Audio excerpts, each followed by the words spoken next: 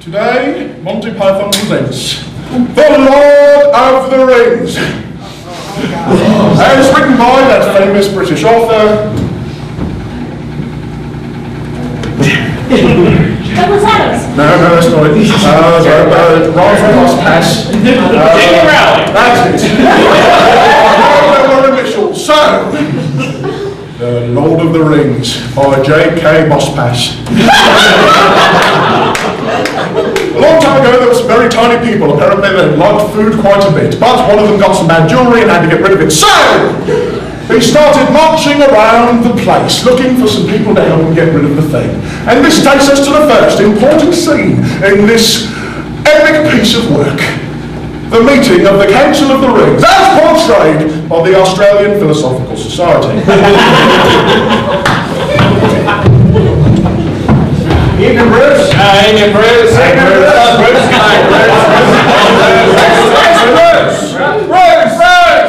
Bruce. Hey, please stop, I guess. Bruce is sick, I think. Well, there's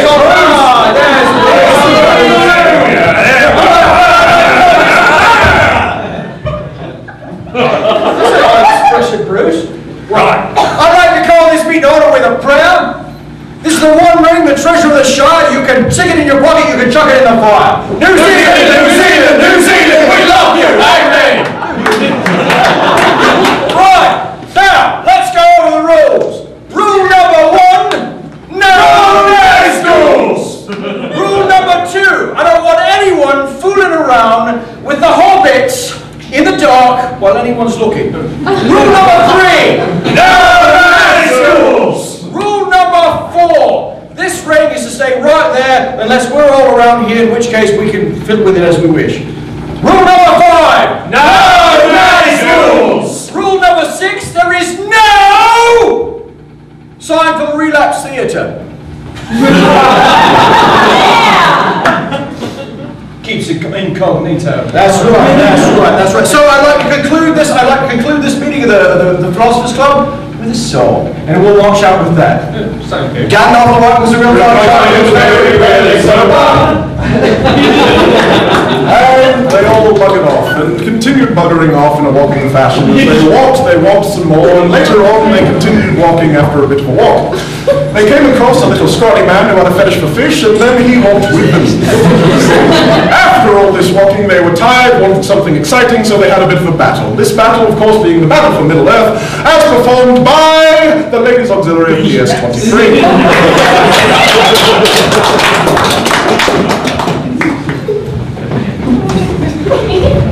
Hello. Lovely to see you all. I'm glad you could turn out for this, our performance of the Battle of Middle-earth. You may recall last week when we performed the Battle for Narnia, in which Mrs. Fizdale here did a marvellous job as that Jesus of Iron fellow. So today, we will bring you the Battle for Middle-earth. Thank you very much.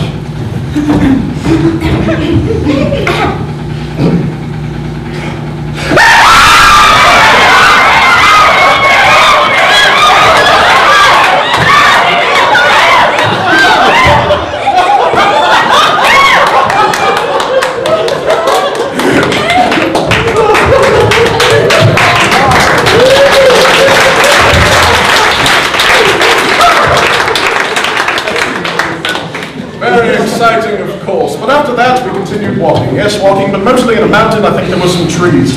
Could have been a spider, I don't know entirely, but we did come upon a giant ending, and then another one, and there was another ending in there. We're going to take you to the 5th and I think penultimate ending. The reunion between Samwise Gamgees and Frodo as portrayed by Mr. Gumby and Mr. Gumby.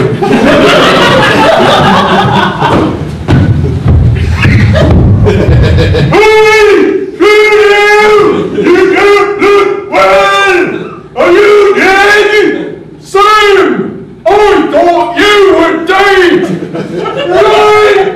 Obviously, he's not dead! I got pictures! This scene makes me brain hurt. Is this the end? I don't know!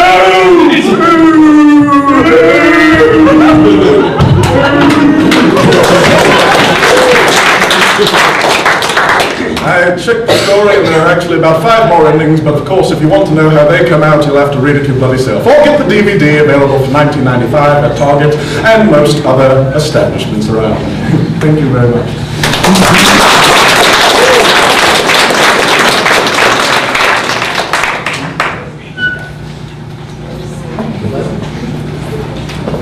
Cigar, cigarette, suggestion for a scene. Cigar, oh, you there, lady. I see you have a suggestion for a scene. A noun or a place or a person, which is also a noun.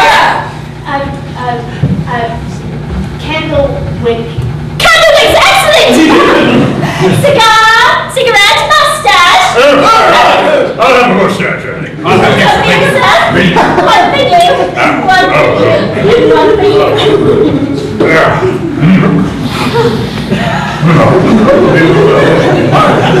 Only be careful, spot of port. All right.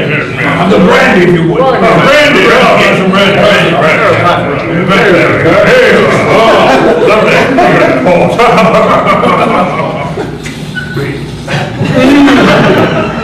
Smooth, very smooth. Puts me in mind of the smoothness one might find in those candles. Right. Yeah, very smooth. Good tallow wax. Good tallow. This puts me in mind of the candles we used to play with as children. Finally for leisure, not for light. Yes, we would light the candles and we'd dance around them and jump over them and then put them in our mouths. It was lovely. Right. Yeah. You were lucky. Oh, yes, I was. Why? You had wax. Oh. Right. We had to use our own wax to make our candles. And at the end of the day, we had rather sore ears. Understand. Right, with all the poking and the scraping and whatnot. Indeed. Right. Well, I say, you were bright enough to at least use your own earwax. You were lucky in that. Well, yes. I myself didn't like my own younger sister's head. At which point she would run around the room wailing on fire. It was a good laugh. So, basically, do they run the house with your sister on fire? Well, yeah. Luxury. We didn't have any eyes. We had empty orbs in our skull that we used to place little coins in, but we weren't dead. It wasn't the fireman time yet. No, we were just enjoying the darkness. We couldn't even enjoy a simple candle. Well, you said you had coins for eyes. Right? Oh, lucky man with his eye coin. I'm ready to pay the reaper when merciful death takes me. You were lucky. Why, my siblings and I would look over the fence at children like you with our eyes that were made out of shiny stones that we found on the ground. And we wouldn't quite look at you because we had only stones, so we would listen to you very hard in a visual way. We would run around trying to find a candle. That's why we had to use a candle and not a stick, because it radiated heat and that's the only way to find anything. That's why we put it in our mouths, to feel something in that whole world. What do you say, sir? Why, you had it round. Oh? Well, when I was a guy, you didn't have such things as an outer crust of the earth. Tramps about in molten lava. Why did you need candles if you were earwax again? Right. Well, it's a very good question, sir. So I have to ask my mum. I say, you rolling around on magma of the unformed earth, you say. Well, that's brilliant. You are so very fortunate in your upper crust home with the crust.